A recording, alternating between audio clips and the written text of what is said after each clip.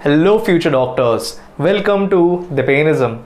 I am Dr. Dipen Shah and so far we have discussed four major plant hormones जिसमें से मैंने discuss किया था कि ऑक्सिन्स, जिबरेलिन्स एंड साइटोकाइनिन्स जो है they are plant growth promoters, whereas ethylene was largely an inhibitory hormone but कुछ growth promoting activities भी करता है। जो fifth and final plant hormone है that is the ABA। ABA is specifically a plant growth inhibitor. तो अगर MCQ में कोई प्रिसाइज क्वेश्चन आए कि इनहिबिटरी हार्मोन कौन सा है, then you are going to mark ABA। And अगर इथिलीन भी है then you can mark both ethylene as well as abscisic acid. So ABA जो प्लांट ग्रोथ हार्मोन है that is known as the abscisic acid. Now this abscisic acid has the molecular formula C15H20O4. So molecular formula try to remember. Now abscisic acid के बारे में first key point पहले ही मैंने discuss कर लिया, तो वो हम लोग वापस से मेंशन कर लेते हैं कि this hormone is the plant growth inhibitor. इसको हम लोग inhibitory hormone कंसिडर करते हैं क्योंकि इसके इनहिबिटरी इफेक्ट्स भी है। फर्स्ट हम लोग मेंशन कर लेते हैं इसके डिस्कवरी के बारे में। सो एब्सिसिक एसिड जो है वो अलग अलग साइंटिस्ट ने डिस्कवर किया और अलग अलग नाम दिया गया है। पहले वो नाम के बारे में डिस्कस कर लेते हैं। You can memorise as add. ए से जो नाम दिया गया था दैट वाज एब्सिसिन 2 एंड ये एब्सिसिन 2 नाम का plant hormone was discovered by एडिकॉट and ओकुमा in cotton fruits. So cotton fruit plants में ये एब्सिसिन 2 नाम का सब्सटेंस एडिकॉट एंड ओकुमा ने आइडेंटिफाई किया था। दूसरा जो हार्मोन डिस्कवर हुआ था that was known as inhibitor B. Inhibitor B was discovered by Bennett, Clark and कैफोर्ड।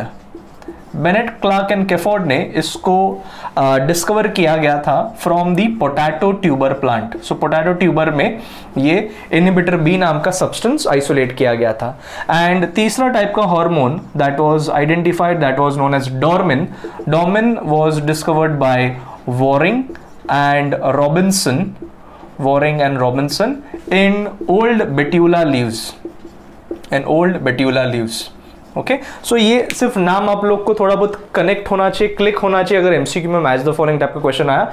Now the point to be understood is एब्सिसिन 2 और इनहिबिटर बी या डोमिन, ये तीनों के तीनों hormone where nothing but later on found to be abscisic acid only and सिर्फ उसको अलग अलग नाम ये साइंटिस्ट ने दिया था। नाउ सभी प्लांट हार्मोन का मैंने बायोसिंथेसिस भी डिस्कस किया है।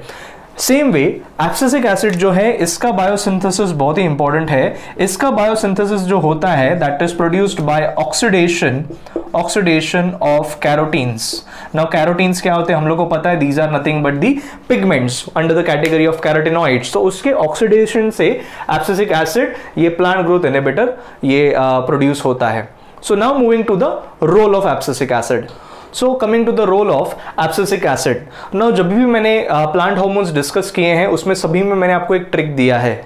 जैसे ऑक्सिन्स में मैंने ट्रिक दिया था क्रिस्टियानो रोनाल्डो का, जिब्रेलिन्स में मैंने आपको ट्रिक दिया था सिड एंड सैम का, फिर इथिलीन में मैंने दिया था कि डिपेनिज्म has always supported future doctors, फिर साइटोकाइनिन्स में दिया था 5 कैरेक्टर्स ऑफ डिपेन सर। यहाँ पे आपको ट्रिक याद रखना है कि हैप्पीनेस का antagonist is sadness.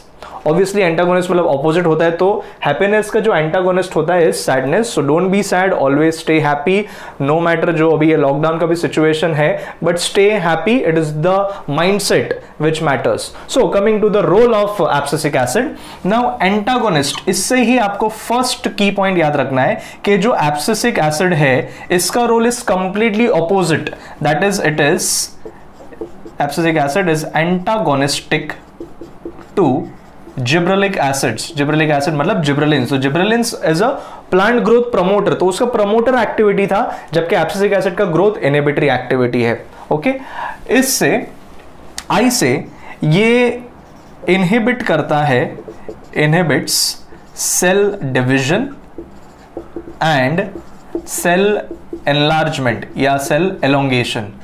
Now if you can observe कि हम लोगों ने मेंशन किया था कि जो जिब्रेलिन्स है, ये जिब्रेलिन्स जो होते हैं वो cell division, cell enlargement promote करते हैं, ऑक्सिन्स भी प्रमोट करते हैं, जबकि abscisic acid is inhibiting this activity. Also जो एब्सिसिक एसिड है वो करता है एस से स्टोमैटल क्लोजर। स्टोमाटा क्लोज हो जाएगा, दैट मींस उसका इंपैक्ट ये होगा कि ट्रांसपिरेशन रिड्यूस हो जाएगा या कंप्लीटली इट इज प्रिवेंटेड, क्योंकि already whenever there is stressful conditions, तभी स्ट्रेसफुल कंडीशंस में एब्सिसिक एसिड रिलीज होता है और वो करता है stomatal closure. So this acts as a anti ट्रांसपायरेंट, ये ट्रांसपिरेशन को प्रिवेंट करता है, तो abscisic acid is known as a anti ट्रांसपायरेंट. So basically abscisic acid को हम लोग बोल लेते हैं एज अ स्ट्रेस हार्मोन, क्योंकि अनफेवरेबल कंडीशंस में, स्ट्रेसफुल कंडीशंस में रिलीज होता है. That is why by doing such activities, inhibiting the cell division, closing the stomata, ये even increase करता है tolerance of plants, increases tolerance of plant to stresses. जो environmental stresses है उसका इम्पैक्ट प्लांट को मैनेज करवाने के लिए एब्सिसिक एसिड का रोल होता है. तो उसका इनहिबिटरी इम्पैक्ट जो है वो एक्चुअली प्लांट को प्रोटेक्ट करने के लिए है. ओके, देन एंटागोनिस्ट हो गया, इनहिबिशन ऑफ सेल डिवीजन हो गया, स्टोमेटल क्लोजर हो गया. नेक्स्ट एस से है, ये इंड्यूस करता है सेनेसेंस. सेनेसेंस का मतलब क्या होता है हम लोग को पता है, सेनेसेंस मींस एजिंग. जो जिब्रेलिन्स वगैरह थे वो सेनेसेंस को डिले कर रहे थे, जबकि ये सेनेसेंस को प्रमोट कर रहा है. इवन सेनेसेंस को प्रमोट कर रहा था इथिलीन भी. सो बेसिकली वहां पे इनका सिनर्जिस्टिक एक्शन हो गया इथिलीन एंड एब्सिसिक एसिड का. सेनेसेंस के अलावा ये इंड्यूस करता है इवन एब्सिशन, तो abscission is also induced, and उसके अलावा इट ऑल्सो इंड्यूसेस डॉर्मेंसी. तो सैड से ये जो भी है ये सब ग्रोथ इनहिबिटरी एक्टिविटी है, एजिंग करना या विल्टिंग ऑफ लीव्स वगैरह करना because of dead layer of sales बनाना, या फिर डॉर्मेंसी इंड्यूस करना इन द सीड या फिर इन द बड. तो ये senescence, abscission and dormancy is induced. तो ये सब मेजर जो है वो उसके इनहिबिटरी इफेक्ट्स है, जिसकी वजह से हम लोगों ने इसको as a plant stress hormone बोला गया है. So this in detail we have discussed the 5 major plant growth regulators. Stay tuned for my further videos, and that's all from Dipenism.